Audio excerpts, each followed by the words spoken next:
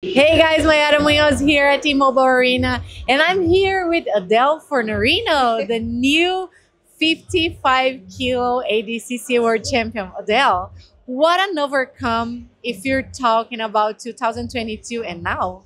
There's a big difference between the last one and this one, that's for sure. We came in with a very different mentality, very different training camp, and it paid off. Like all the time and energy that went into it, I had this front of mind since the last ADCC, since my loss to Fion 2 years ago. This was, exactly where we wanted to be. It was motivating me through the whole training camp, and here we are. All the time and energy paid off. And I was telling you behind the scenes that I was super excited to watch your first match against Maisa. Can you talk about this match? Oh, they didn't start me easy. They started me right in the war of things. First match with Maisa, that was always going to be a really tough match. It's a match that I've wanted for a really long time. I think she's incredible. I have the utmost respect for her jiu-jitsu and for what she's done over the many, many years. I think she's an 11-time world champion. So I was always really excited for that match. Whether I got it as my first match, my last match, it didn't matter to me. I was just really, really excited to get that match in the first place. Tough match. I'm really excited that I came away with the win.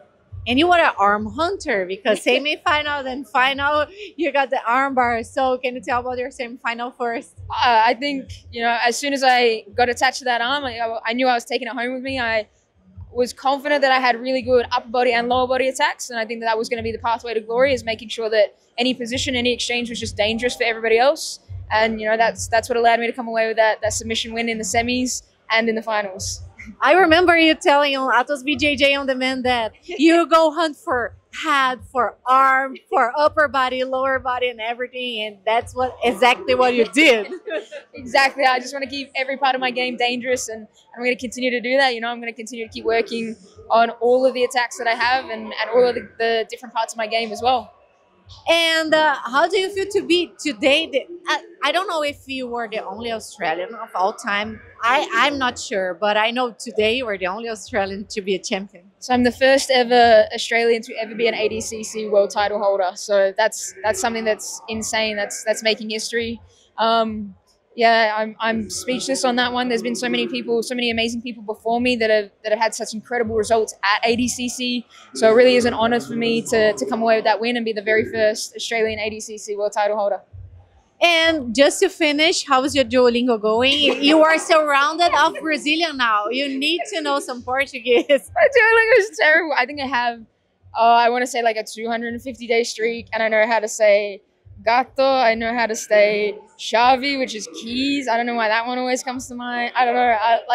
I'm terrible. I'm so terrible at Portuguese, but I'm working on it. And for anybody out there that has a cheat code to learning Portuguese, let me know, because I really want to learn. Yes, she was concerned if the interview would be in Portuguese or in English. I was like, no, it's okay. Bom dia, that's better. Oh my God, that's better.